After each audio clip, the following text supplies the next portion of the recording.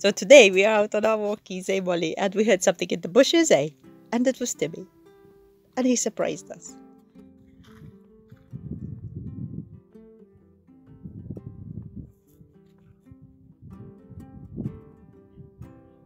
Even though he's a bit mean to her, she loves it when he joins us. Where is he, Timmy? Where's Timmy?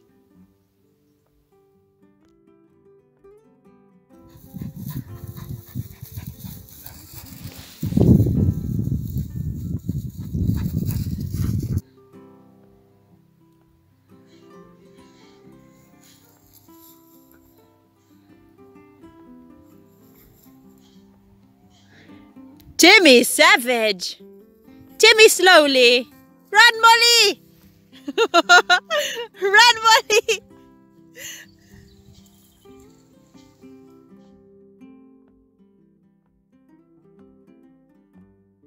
Hi and welcome to our channel. Hi guys. We've had a lot of rain lately, and yeah, it hasn't stopped really, so we've been indoors a lot.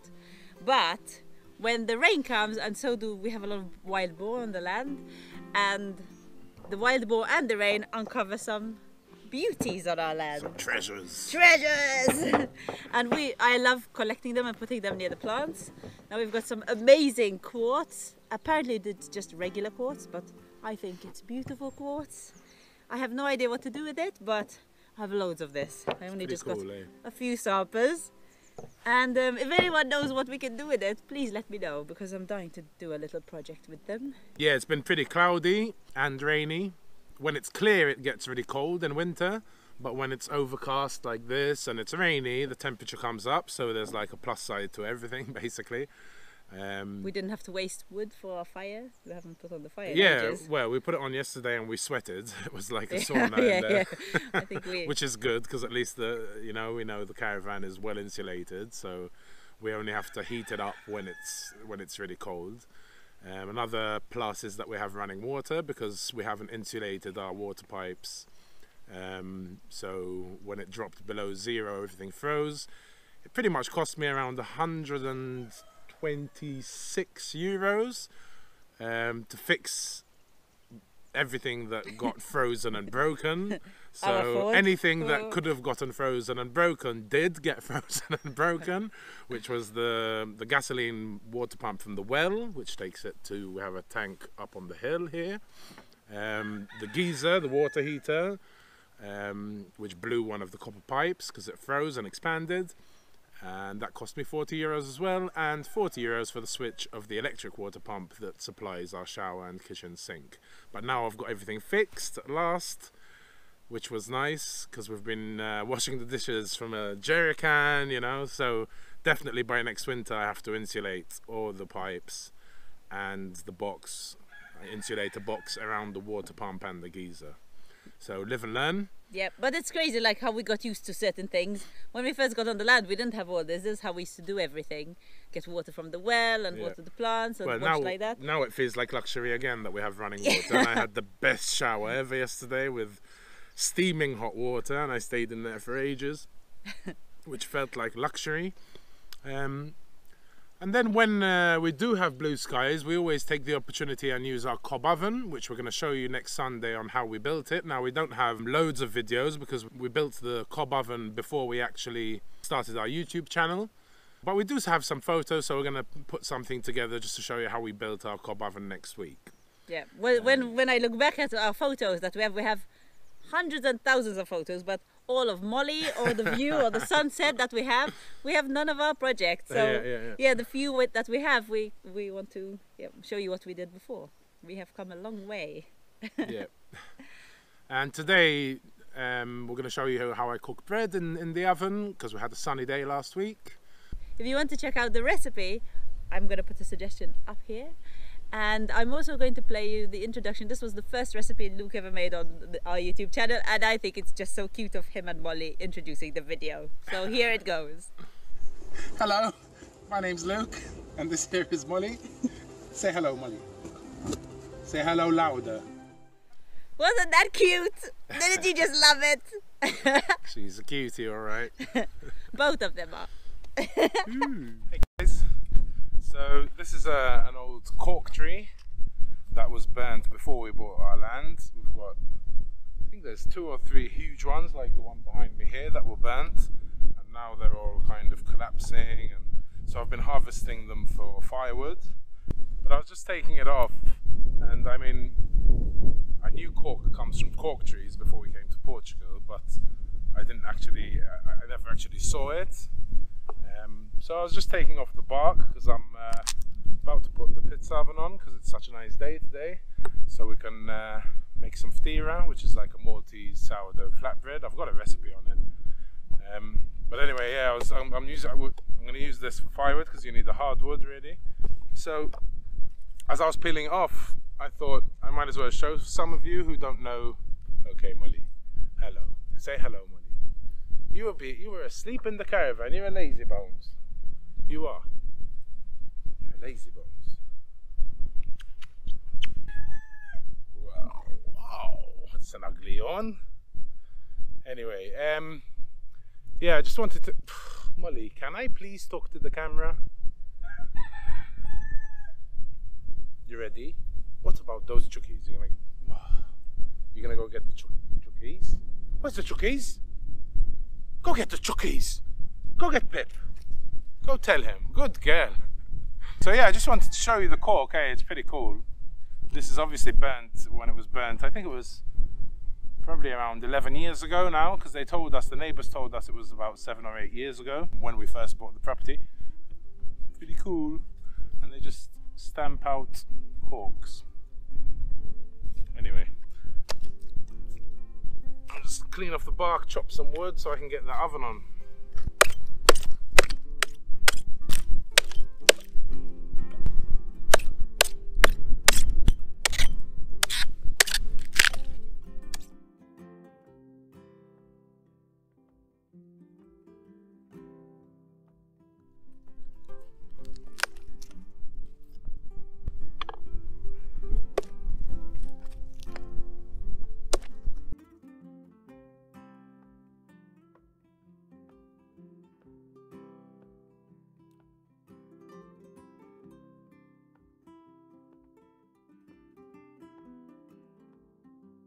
Leave that on for 2 hours.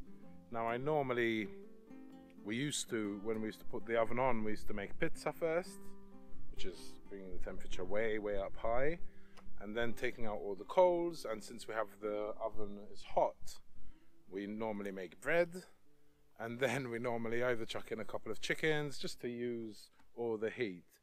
But we were finding we just had way too much food, especially when it was just me and Sarah. We used to have like pizza parties, then it would be okay because we'd have fresh bread for the evening and for the day after and the following day, and give a loaf to each of our friends, you know. But when it's just us two, it's just too much food, and I kind of want to eat the bread nice and warm and fresh when it comes out of the oven. But if I'm stuffed with pizza, I won't be eating it, obviously. Well, that's already really hot. Anyway, I'm going to leave this maybe an hour, and I'll come back and chuck in maybe 1 or 2 bigger logs.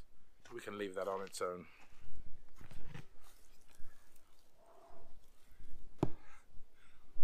Oh yeah.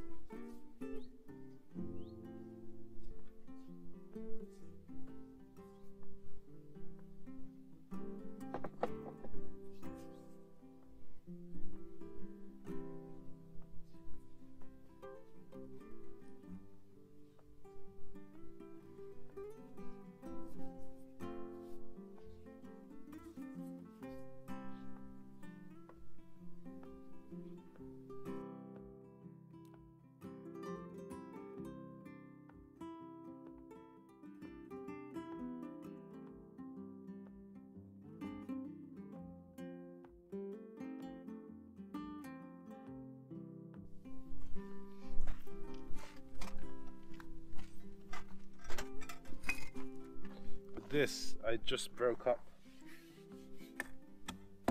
all the embers and just spread them on the floor to heat it up a bit more evenly. And now, get that wheelbarrow.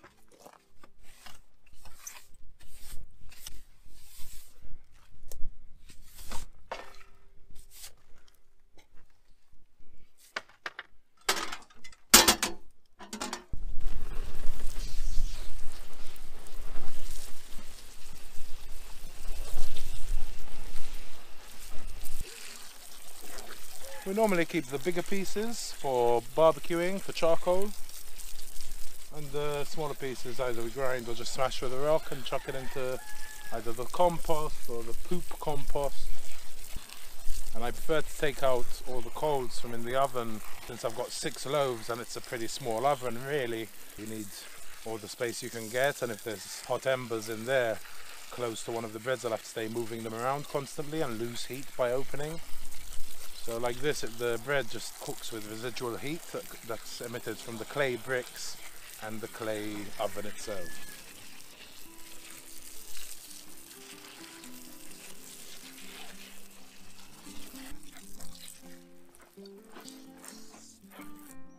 And this we just leave it there and then dry it in the sun.